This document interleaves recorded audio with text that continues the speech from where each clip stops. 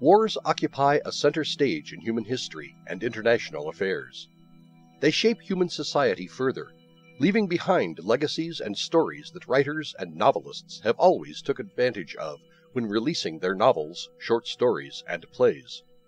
William Shakespeare did it when composing the classic and world-famous play Julius Caesar, where his characters perform in front of the audience to capture the essence of the Roman Civil War, when the great general and once dictator of Rome is finally murdered by the Senate, resulting in an instant repercussion that would shape Rome for centuries to come.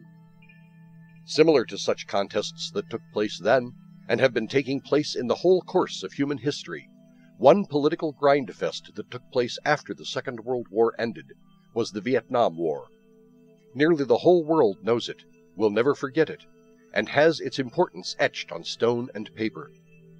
Its importance as the ultimate showdown between two opposite poles, the communism of the East and democracy of the West, places itself as a pillar of human endurance and the legacy it has left in the whole of Southeast Asian bloc, which is still felt today, economically and politically. What really started as the end of French colonial rule in Vietnam turned itself into one of the deadliest political showdowns of the 20th century, after the end of the Great War, just a decade ago.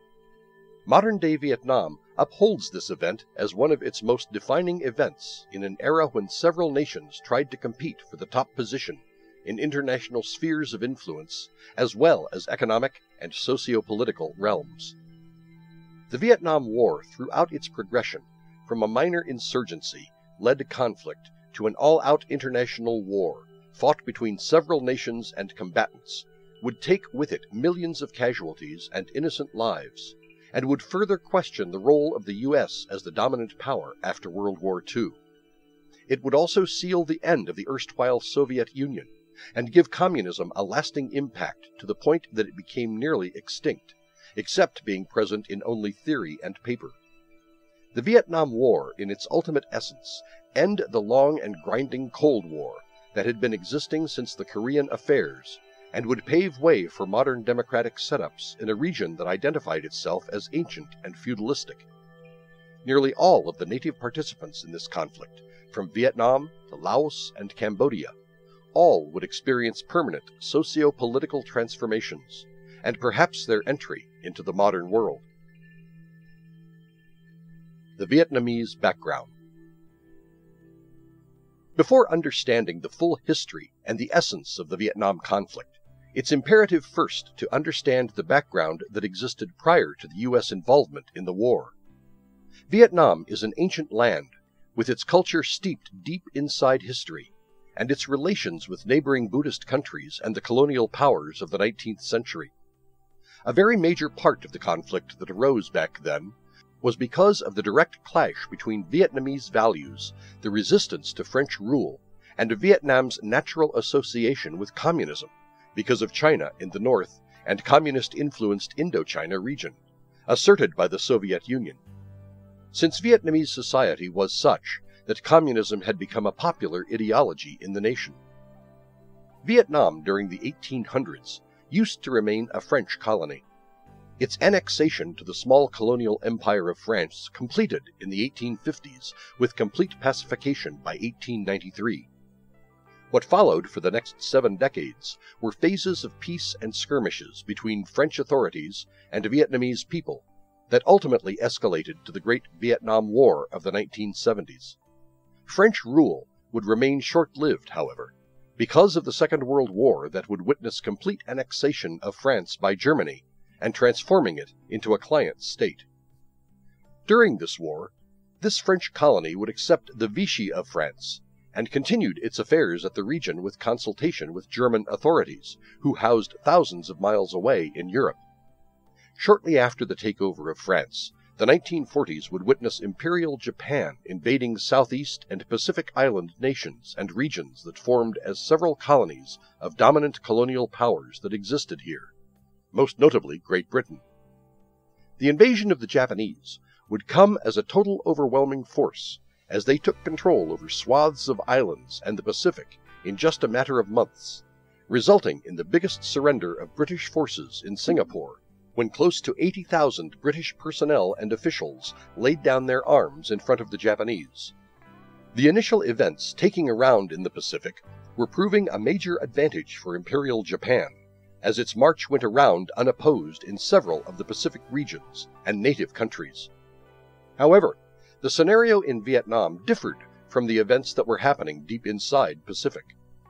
Vietnam could never fully be colonized by the French, and several insurgent groups existed throughout its colonial history that were committed on waging a proxy war on the French. Vietnam during this time was completely surrounded by the French on one side and Imperial Japan on the other, trying to make the whole region its own colony. During the Great War, however, the Vietnamese gained much support from the Japanese as they took control over French Vietnam. This move was never really welcomed in one sense, since the Japanese themselves were seen as outsiders, although they were supportive in decreasing French power in the region.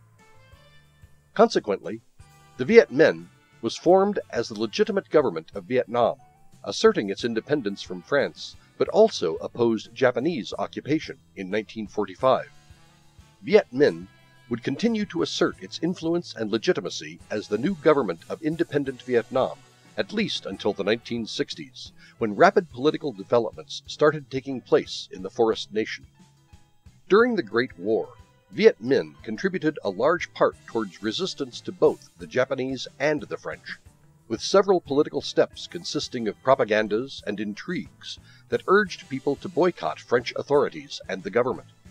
In one instance, the Viet Minh urged the Vietnamese people to ransack rice warehouses and refuse to pay taxes to French authorities in light of a great famine in 1945 that took with it a reported 2 million people. The Viet Minh continued to remain till the Japanese surrender in 1945 and the end of the Great War. Since Germany had been routed back from France at the end of the war, France was free in dealing with Vietnamese affairs. However, till this time, the French resources had been depleted, and it was impossible for them to retake Vietnam as their rightful colony. The Viet Minh had grown immensely in power till this time, and the Japanese had been reportedly supplying arms and weaponry secretly to the Viet Minh after the end of the war, to continue on the resistance against the French. France was also powerless during this time to deal with the nation's internal affairs, since the Imperial Japanese Army was the only force that could maintain law and order in the region. Even after the end of the war, the Japanese continued to maintain such affairs, thus keeping French intervention at a distance, even detaining French officials like Jean Saint-Denis. In the meantime, Ho Chi Minh officially declared the Independent Republic of Vietnam and won elections in Central and North Vietnam to form the first ever independent Vietnamese government. However, as an unfortunate event, it so happened that the Allied powers in the end agreed that the region belonged to the French and that French authorities would soon start beginning to gain power again in the region. This was seen as a very unwelcome step, and several Vietnamese officials condemned this declaration. Ho Chi Minh thus started putting forward steps to neutralize any attempt for a French retake of the region. Soon after the end of the war, and when Allied powers started recognizing France as the original holder of the region, it was agreed upon that the British would start occupying southern Vietnam, while Chinese troops would move in from the north, as the French had no armies in the region. Several rearmaments for the French took place, and Ho Chi Minh acted swiftly in consultation with the Soviet Union. The agreement was reached with the French that Vietnam would remain as a declared independent state recognized by France in lieu of Chinese forces in North Vietnam. The agreement was never fully recognized, and upon the British leave, the Viet Minh would soon start a large-scale guerrilla war against the French, since the latter entered the city of Hanoi and ousted the Viet Minh in 1946. This would initiate the start of the First Indochina War. Divided we stand. Soon after the Viet Minh declared a guerrilla war on the French, a complex political intrigue had developed in the international sphere. 1950 saw the start of the Korean War, which was yet another case of the communism clashing with Western powers. Korean War would have long-term repercussion in Indochina As well, during this time the Soviet Union asserted its support for a unified and independent Vietnam against the French-backed efforts by the US and UK. Since by this time China was the new communist ally of Soviet Union, the march toward a more conventional, large-scale war had now started, with little promise for holding peace talks, and the future was becoming inevitable. The insurgency against the French had started on a massive scale as Viet Minh continued to supply its supporters and loyalists with Chinese-supported weapons and ammunition. While the US and other Western powers backed France and recognized the government of Vietnam under Bao Dai, based in Saigon, the Viet Minh put their headquarters at Hanoi in the north.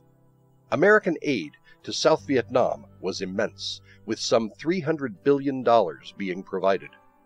The scenario in Vietnam was now becoming increasingly tense, as a situation of a large-scale military conflict seemed clear on the horizon, as the Western powers were clear and prepared themselves on thwarting the spread of communism in the whole region, while the Viet Minh, backed with China and Soviet Union, were determined to oust the French and its allies and to establish a communist-led state of independent Vietnam.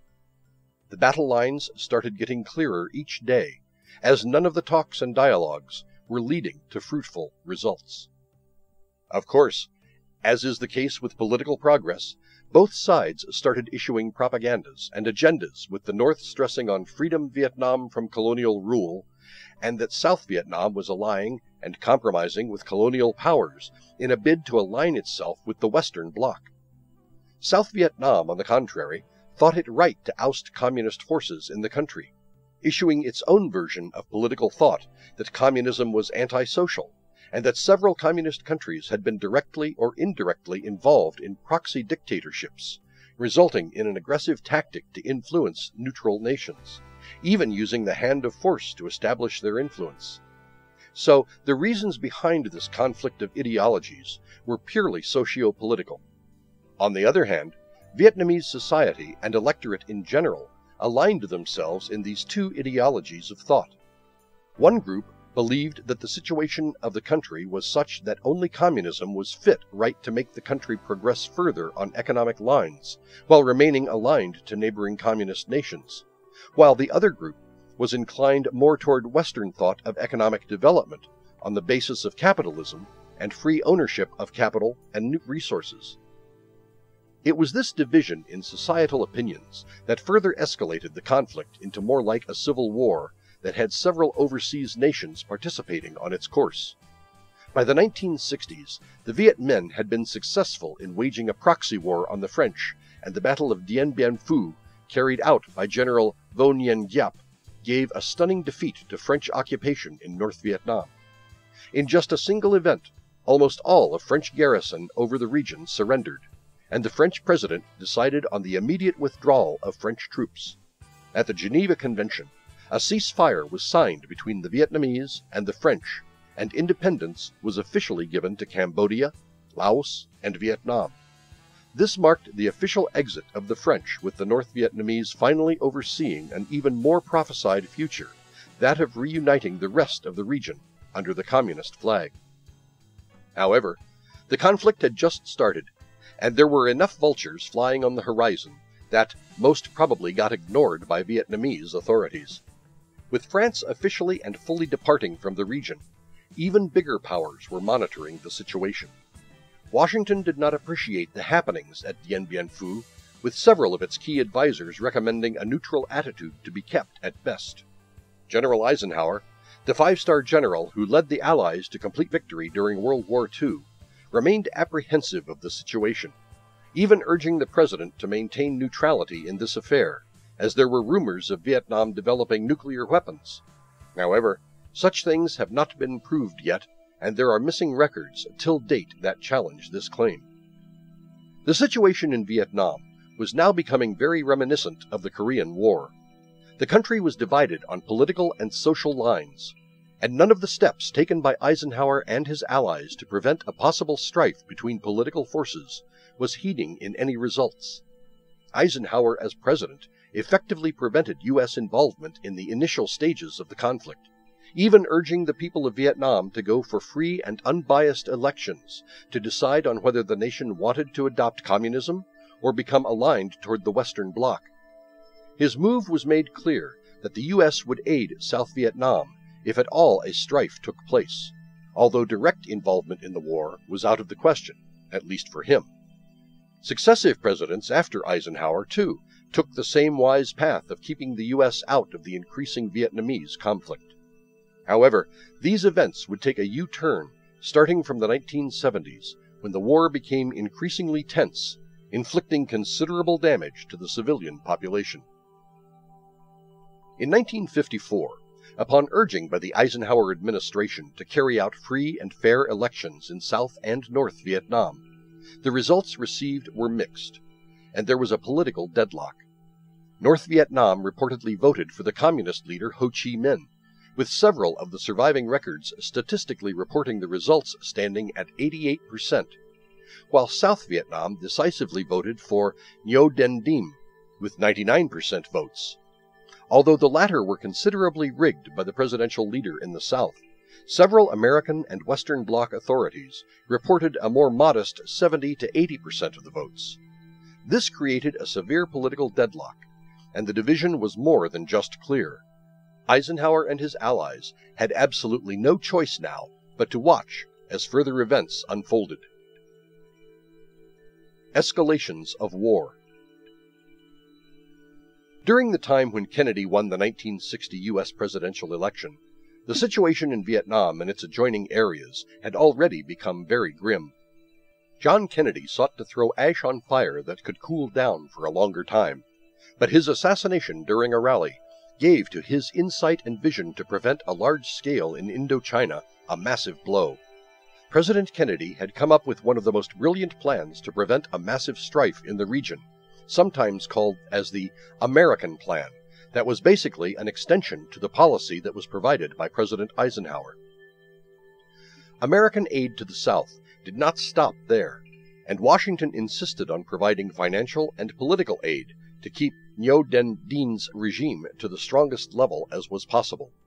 However, South Vietnamese government was being proven extremely inept at keeping even its domestic issues at check, as several military coup attempts were carried out on Ngo Dinh Diem.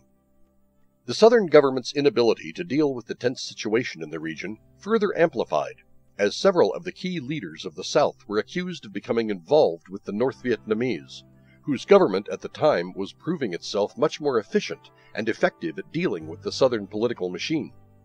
The North Vietnamese government, with its support from the People's Republic of China and several communist allies, was hell-bent upon uprooting the Southern regime, and for quite some time it was extremely efficient at that.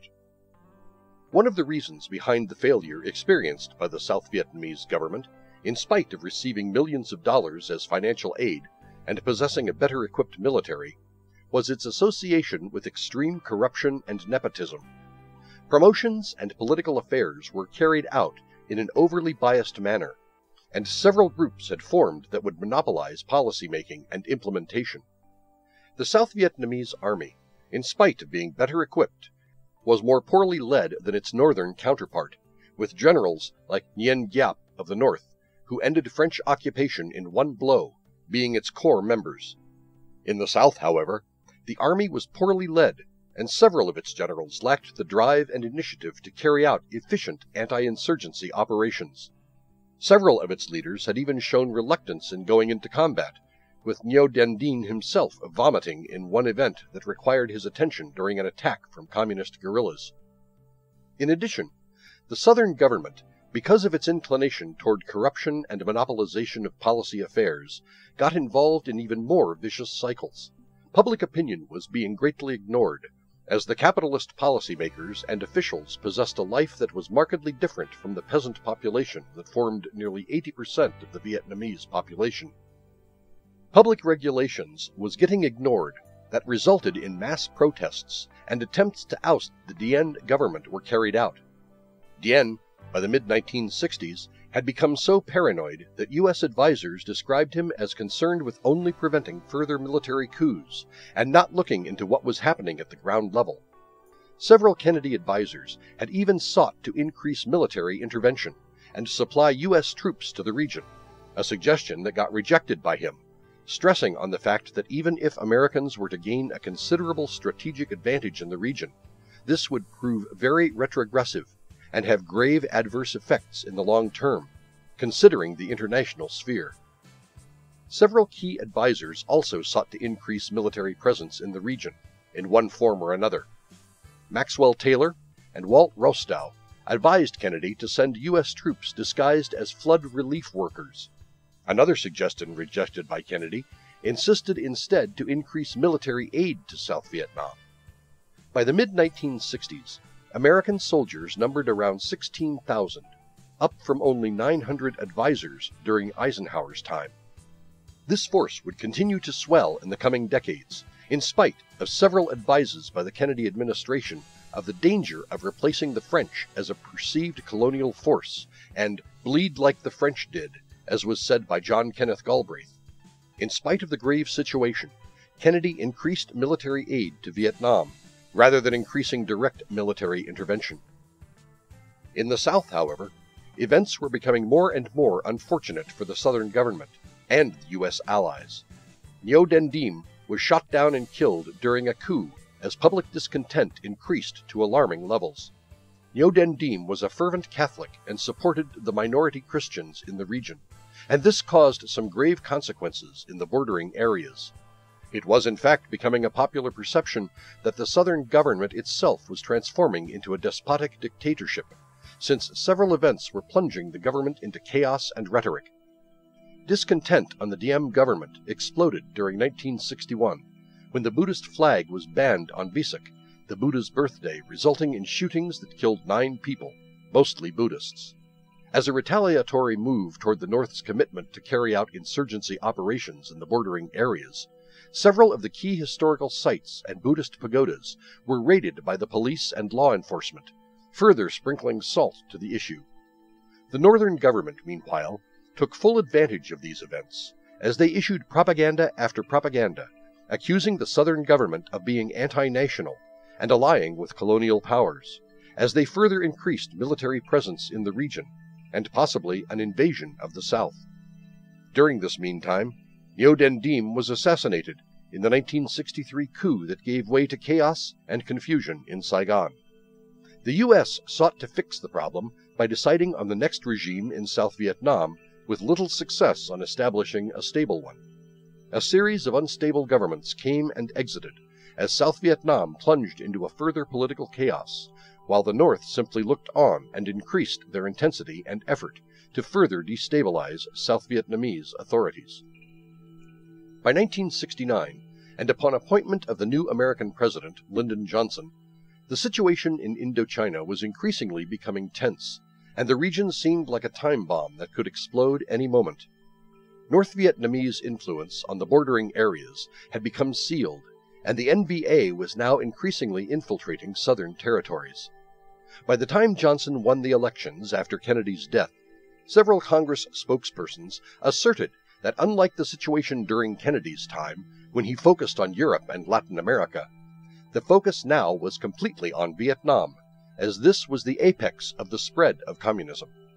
South Vietnam's inability to deal with the crisis and make its territories secure finally prompted U.S. to officially intervene, and in some time even declare war on North Vietnam. Escalation during Johnson's tenure.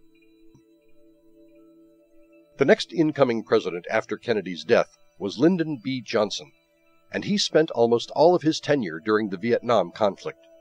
He was fervently opposed to communism, and as the Cold War continued on, his administration made itself clear on the shifting the focus from Latin America and Europe during Kennedy's time to Indochina, owing to the region's increasingly volatile environment. This challenge was now clear and inevitable on the jungle-covered hills and marshlands of Indochina. Several adjoining areas of Cambodia, Thailand, Malaysia, and Laos were under direct threat from North Vietnam and its communist-supported allies from the north. During the time when South Vietnam plunged itself into complete political chaos, North Vietnam strengthened its position and recruited as many members as was possible through its population. Ho Chi Minh was one of the first charismatic and independently elected leaders for the North in several decades, and people rallied behind his message, perceiving his vision as revolutionary and for the common good of Vietnamese people. The North also bolstered as possessing some of the finest generals like Nguyen Giap, who had shown their ability on the most stressing situations. Being an insurgent group of around 16,000 in 1959, the Viet Cong had by 1964 become 100,000 strong army, able enough to conduct long-term guerrilla warfare in the South. These numbers are exclusive to the NVA, which numbered from 800,000 to nearly 1,000,000 men, more than enough to overrun the South in just a matter of weeks or months. The latter was a conventional army, carrying out military operations supported by the Chinese and other communist allies, while the Viet Cong was more of a loosely formed, semi-autonomous group consisting of militias that mostly carried out guerrilla operations. Each organization depended on the other to carry out large-scale military operations, while conducting skirmishes and raids on important posts and infiltrating bordering areas as well. During Johnson's time, the Vietnam conflict rose to its ultimate peak after the so-called Gulf of Tonkin incident, where several U.S. naval vessels patrolling the seas were either attacked or stalked by, in some instances, unknown boats. A more detailed investigation into these incidences never really reproduced meaningful results, since not much evidence was being found to prove the notion that it was the Viet Cong trying to ambush American vessels like the USS Turner Joy and USS Maddox. Maddox had even fired torpedoes upon several boats that were doubted to be Viet Cong, although this remained pretty unclear and murky. When asked by the media on this specific incident, Johnson replied to the Undersecretary of State George Ball that this was like shooting at flying fish. That the U.S. had pledged allegiance with South was more than clear during Kennedy's time itself. The North knew this, and Ho Chi Minh had even told the media that the North was open to making peace with the Americans if they are willing, and that he will invite the Americans for afternoon tea if a peace treaty is actually signed. In one sense, this was a purely Vietnamese civil war, where the North perceived U.S. allies as being interfering in the affairs of Vietnam. The Tonkin incident was enough for the U.S. to pitch up its military intervention. The attacks at American vessels and naval bases in Indochina, and several attempts at raiding and capturing certain American ground bases at the bordering areas, had made it clear that the North was on the offensive, and with an army of almost 1,000,000 strong, they would most certainly start their offensive at any point they perceive as the best. Not just that, but in addition to bolstering everything that suggested that the North was eager and preparing itself for the next big offensive, several events like the Battle of Dong Shai and the Battle of Ben Gia were testaments to the inept and inefficient leadership of the Southern government, as the North decisively defeated the Southern Army in both these engagements, even instilling conventional offensive in one of them, communicating to the world that the Northern Army was not a mere militia organization, but a full-scale conventional one, capable of defeating fully equipped enemy armies. The South was till now being perceived as better equipped, but the year 1965 was now telling otherwise. This was also very alarming for the U.S. administration. In 1965, the Southern government finally established itself as a stable one under Air Marshal Nguyen Cao Ky and Chief of State Nguyen Bien Tu through a military coup. Sadly, the results at Dong Shai and similar other battlefields nullified the existence of a stable government at Saigon, since the South was now depleting its men and resources. The Americans finally cleared the decision to intervene. By 1965, U.S. forces too had swelled up to around 200,000 men, and this led to the administration giving way to several operations that were carried exclusively by American forces. Washington relied on exceptional firepower and air power, realizing the strategic aspect that the North lacked an equally strong air force. So it was deemed fit and necessary to engage their ground forces from the air, resulting in a conflict that would earn tags and names as one of the most bombed conflicts.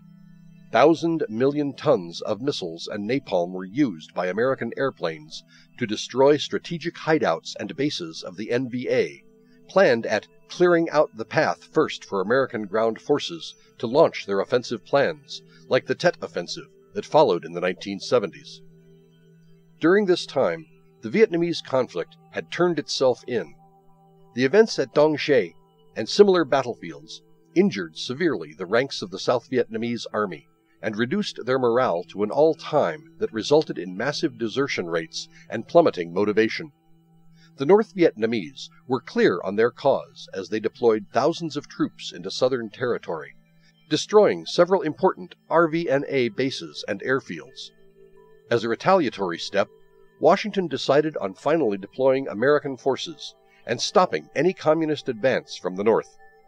In the beginning, U.S. forces were instructed to be defensive as the North sent men in thousands to evade the South, with several operations becoming successful in achieving the objective. Approaching the end. However, this was merely enough to damage the ranks of the NVA that continued to recruit people from the northern countryside, and making sure American forces were outnumbered 3-1 on all accounts. In one media response, Ho Chi Minh even told press persons of a warning to Americans that if they want to wage war for 20 years, then we'll give war for 20 years. The morale and motivation in the ranks of NVA was multiple times higher than its southern counterpart. However, in several instances, U.S. forces were able to effectively contain Vietnamese offense. In 1967, the NVA launched the Tet Offensive, with 85,000 NVA troops accompanied by their Viet Cong allies into southern Vietnam. The NVA bombed several areas and urban centers, and ferocious urban fighting, raged for several months. This was perhaps the most violent period of the Vietnam conflict, as thousands of American casualties filled up coffins, and even more of the RVNA soldiers died of fighting, disease, and lack of supplies. Civilian population suffered equally, if not less, and millions died during this time. The Vietnam conflict, however, was not resulting in a permanent resolve. American troops could never number enough to rival NVA troops, and there was lack of support on the Allied side to launch a full-scale anti-NVA offensive. American administration had also ignored or overlooked the capability of the NVA that was proving a very challenging adversary. Added to its leadership, formed up by generals that were incomparable to the leadership shared by the South Vietnamese, the situation in Vietnam was now turning against Washington as years went by and coffins continued to fill in. Despite the Allied forces possessing superior firepower and technology, no considerable gain was made, at least during the last years of the war. Several operations, like Operation Commando Hunt, Operation Roland Thunder, among others, were successful in reaching preliminary objectives, but failed to inflict considerable damage to the NVA. The Tet Offensive was seen both as a failure and a success on the hands of the Americans, in the sense that Allied forces were able to hold off the crux of the NVA offensive for several months, but could never withstand the massive wave. From the NVA's point of view, the Tet Offensive was a major success in terms of political gains. So, although the Allied forces repulsed several NVA offenses, they had failed to take control of several ground bases and territories in the north, and amounted to a sound defeat when measured from a strategic point of view. On the other hand, while the Tet Offensive saw some of the worst military disasters for the NVA, it proved to be a major political victory for them as Allied forces diminished in the region, while the NVA retained much of their original stance. By 1969, more than 50,000 U.S. troops lost their lives, and the coming President Richard Nixon called for immediate withdrawal of American forces. The movement against the Vietnam War had been gaining much momentum that prompted all officials and the administration to give way to American withdrawal, what Nixon called as the Nixon Doctrine. Richard Nixon also called for Vietnamization, which catered to providing just a sufficient enough defense force to South Vietnam to withstand, if at all, the remaining NVA offensive in the area.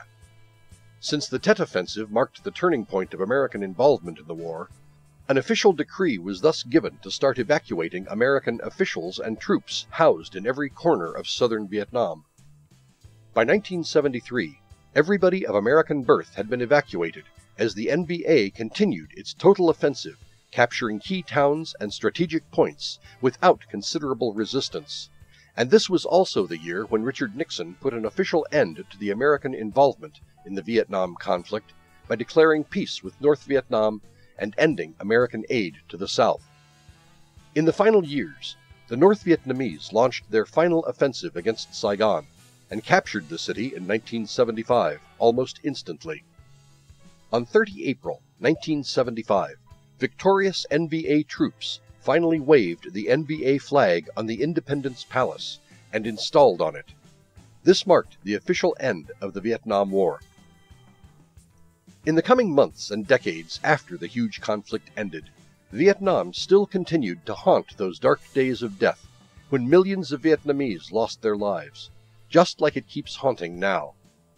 The Vietnam conflict was, after World War II, the only modern conflict that would take such a huge toll on human life, the third perhaps being none other than the Bosnian War of the 1990s.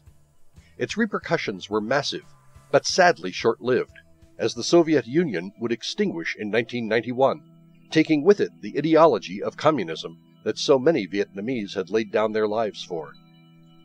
After the end of the war, there was a very unfamiliar lull in the whole region. Within 5 years of the end of the war, Vietnam became its former self, a Southeast Asian backwater that had withstood one of the most violent conflicts of the 20th century. Even in today's world, Vietnam still continues to remember those years that lasted for almost 2 decades. Nostalgically, Vietnamese landscape is still filled with so many landmines and bombed craters that, in spite of identifying itself as a neutral, laid-back forest nation of the Southeast, its identification with the turbulent era of the Cold War and the determination by which communism won here will remain as a testament and a milestone in human history.